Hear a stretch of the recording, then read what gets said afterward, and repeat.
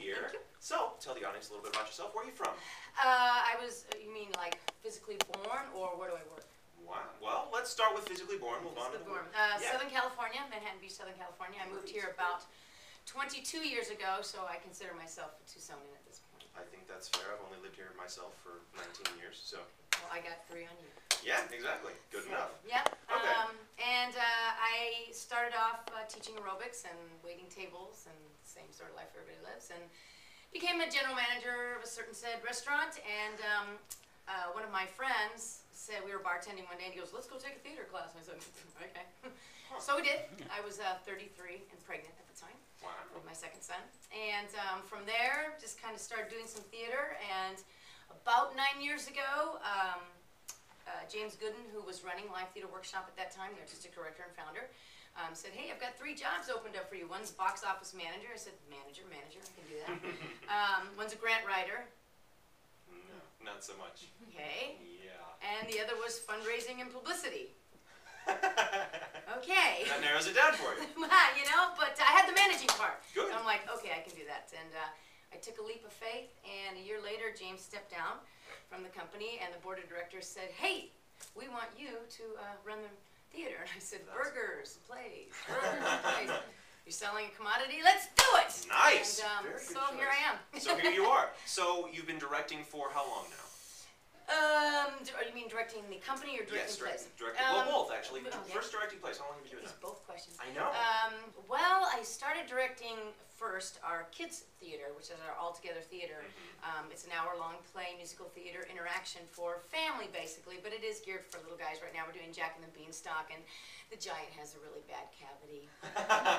So it's kind of a moral thing for the kids as well. And so I started directing that. I did Rapunzel, I did Robin Hood, and I'm kind of the comedic girl, so I always like to put a lot of comedy in those plays, and it's a lot of fun.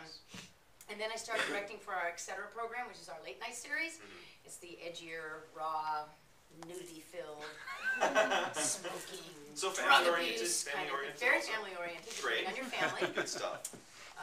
Hollywood family. And they really relate. But no, I did Mr. Marmalade and had a fabulous time with that. It was a really wacky show and a lot of fun, had a great cast.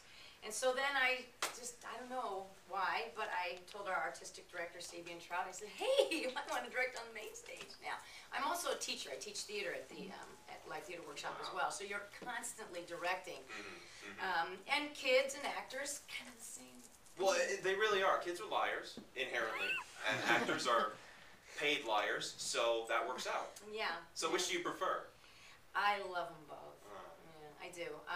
I begged Stephen Frankenfield to drop his life and play the lead role in Taking Steps, because I knew he was the only one that could really pull the role off, that I knew of anyway.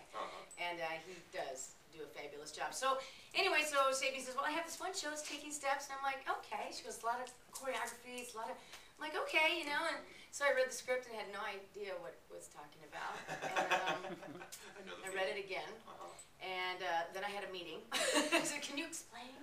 She says, "Well, yeah, you know, it's," and our technical director, Amanda Gremmel, at the time was like, 3 stories? 3 stories with space, you know.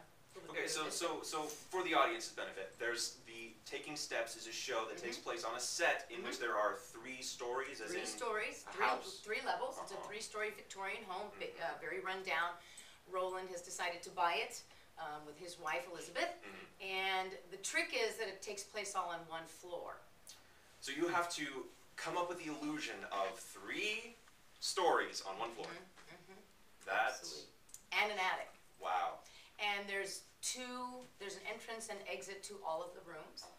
There are 2 spiral staircases. All a couple within of bathrooms, one stage. all within a 16 by 16 foot area. Wow. Except for in front of the tech booth. That's fantastic. And that's playing right now. It's playing right now. It's a lot of fun. It's a farce.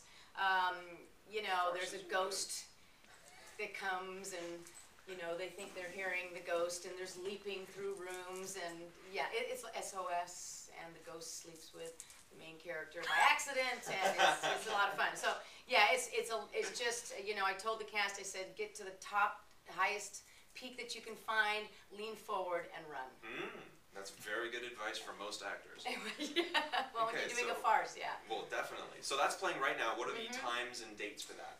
That'll play through June 12th, Fridays and Saturdays at 7:30 p.m. and Sundays at 3. Live Theater Workshop. And give us a call because it is selling out. People Everyone love come comedies. see this show. Yeah, it's a lot of fun. Sounds fantastic. Yeah. I'm going myself. Great. This is awesome. Yeah. Well, it's great to have you on the show. Thank you very much. so much for being Thank here. you for having me. Fantastic.